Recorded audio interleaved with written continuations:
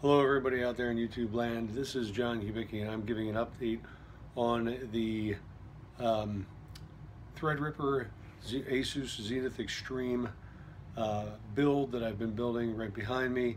I've had quite a time trying to get it going. I made 3 other videos about memory issues on this machine, not being able to figure out what it was. I went through 3 motherboards.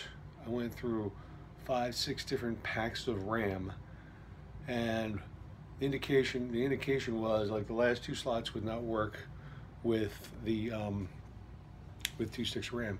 And once I swapped out the motherboards, it's the same exact issue, just really weird. So talking to the guys at Micro Center, who have been extremely helpful, he's like, it's, you know, there's a high with all that happening, you know, the motherboards are doing the same thing.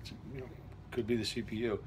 So I took the CPU back today, exchanged it for a brand new CPU, brought it back in, popped it in, memory issues are gone. So it was the Threadripper CPU that I got.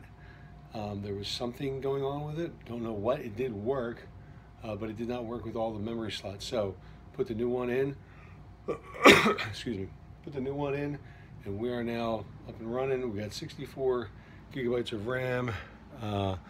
We actually have the Corsair RGB RAM in there.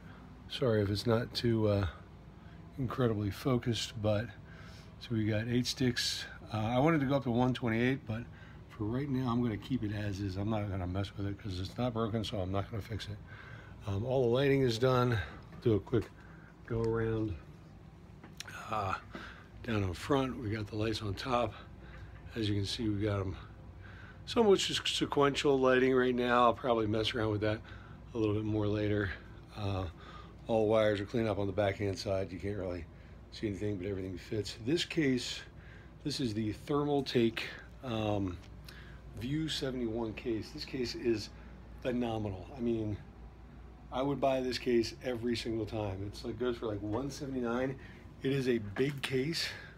You can fit a EATX board in it, and it's just an amazing case with room to spare. It has every possible screw hole you could want in it, anything you could possibly need. So anyway, this is what we've got. The final scenario on it was the CPU itself, and as you can see, if we go into the PC properties, let's see, going down, we see 64 gigabytes right there, no problem. So the big question is, you know, do we shoot up to try to go to 128? Not just yet. You know, we've been messing with this thing for a while. We solved the issues.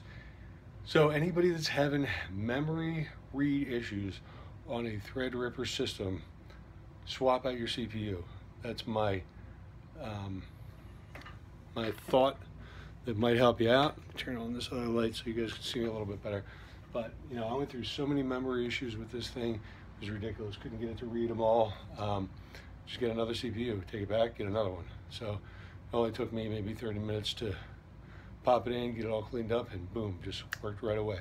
So this is John Kubicki with the Threadripper build 2017. And that's it. Thanks for watching. Hope this helps you guys out, you know, trying to figure out your Threadripper build as well. See you later.